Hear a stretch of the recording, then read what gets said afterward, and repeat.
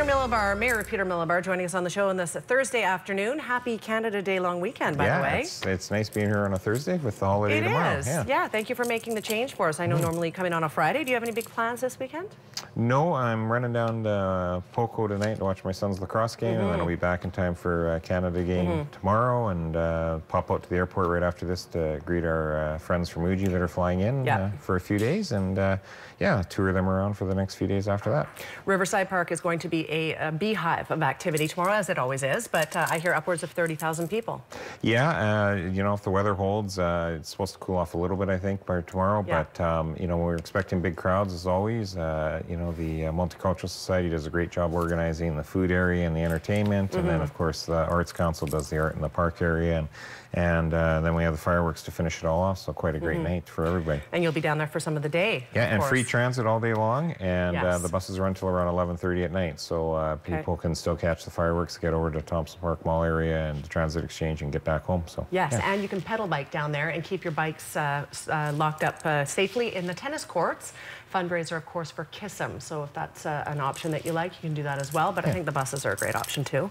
Let's talk a little bit about some of the things going on locally that have been in the current events lately. Stuart Wood, of course, a big last week for them this week after 109 years, I think. Yeah, it's disappointing. I went there from kindergarten to grade 7. Did you? A few of my siblings did the same full run. A couple older ones didn't go that same length of time, but yeah, it's been a great school for the community. It's sad to see it close, but understandable though when you look at what a modern school is like, and you know, as much as I guess we want to hang on to our past, sometimes you have to move forward with modern buildings. So yeah, it's unfortunate, but I think the kids will be well served in Beatty and on the McGill campus, as well as the Beatty School of the Arts at the OJP. So the kids here will go up to the current Beatty location of the Arts location on McGill. They will get bussed up on school buses should they choose to go that route. Is that right? That's what it sounds like. I mean, you know, this is all school district territory. I don't want to muddy the waters more than already. I get continually asked by people why I closed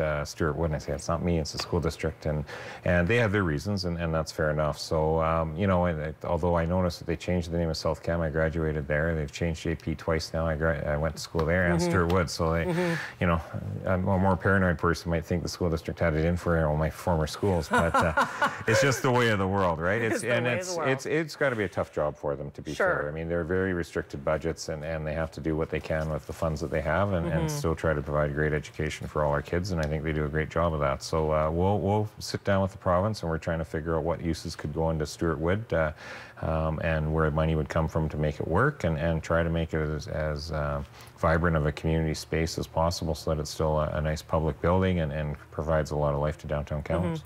It's a heritage building, yes?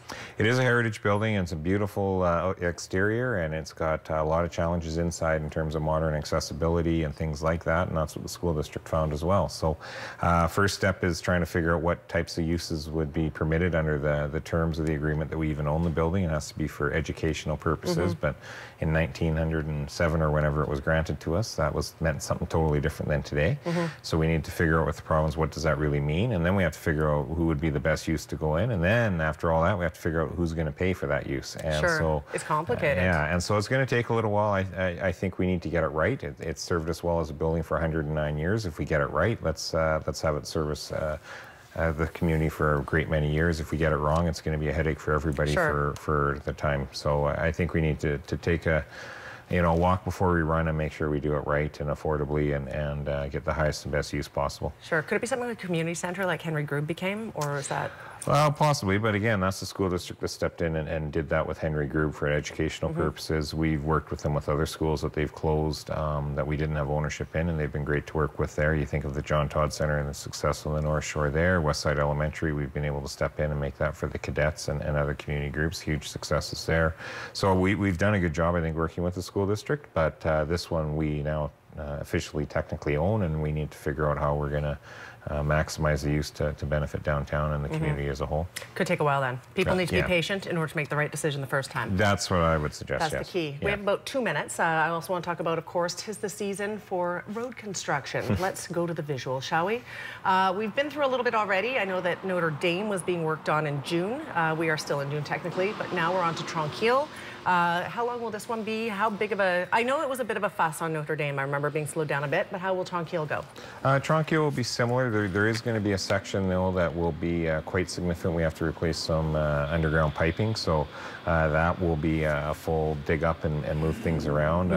But, you know, and that's the nature of road construction, and it happens in all cities. I think people in Kamloops are getting a little more forgiving of it and understanding of it. You know, the benefit is we see huge benefits when it's done. You look at Columbia Street today and what it looks like with that meridian and the trees, the center trees, and it's a beautiful corridor now. You think of all the angst and people saying don't do it and things like that when we were talking about putting in those turning lanes. So you know, bear with us. We're working on it. They're coming under budget, which is great news as well. That never happens. Well, you know, it ebbs and flows, right? So they're a little bit slower right now in road construction. So we're getting some good pricing, you know, and then a year or two from now it'll swing the other way. So it's nice to see those savings this year, and hopefully we can get some other projects done next year because of those savings. Pacific Way, of course, is another one. We have 30 seconds. When does that start? It hasn't gone out to tender yet, or has it? Oh, sorry, I was confusing up Tranquille and Pacific Way. Pacific Way is where we're doing the pipe work. Yeah, Pacific Way is out to tender. We've authorized staff to go ahead if it meets under budget. It sounds like it's about 400,000 under budget. Tranquille is under budget as well.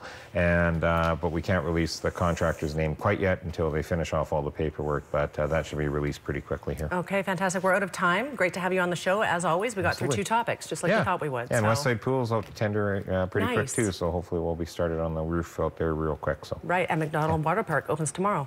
Unofficially. Officially next week, or a few trial runs. So we don't want to have too many disappointed kids if something suddenly needs to get fixed on the first day. So fair enough. All right, Peter, thank you for being here. Happy Canada Day to you. And you too.